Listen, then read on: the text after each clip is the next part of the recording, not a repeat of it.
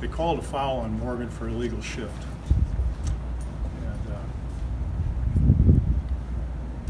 And that's what they called. So, and I don't make comments on officiating, but they called illegal shift on Morgan.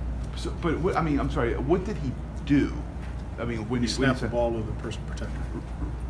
Right, but did he like move? But did he move his head or anything like that? That would incur a penalty? You'll have to ask the officials what they saw. I didn't see that, but perhaps they did. I didn't see it on tape that way. It looked like a first down to me. It looked like a 7-yard gain and first down, key point in the ball game. And I just don't know what an illegal shift on a long snapper would be. What would constitute an illegal shift? That's a really good question. Okay. Perhaps to be asked of someone else. Jerry, John said on Monday that it was something he was going to ask the league about. Do you get any feedback that helps you so it can be avoided? I haven't received any feedback from the league.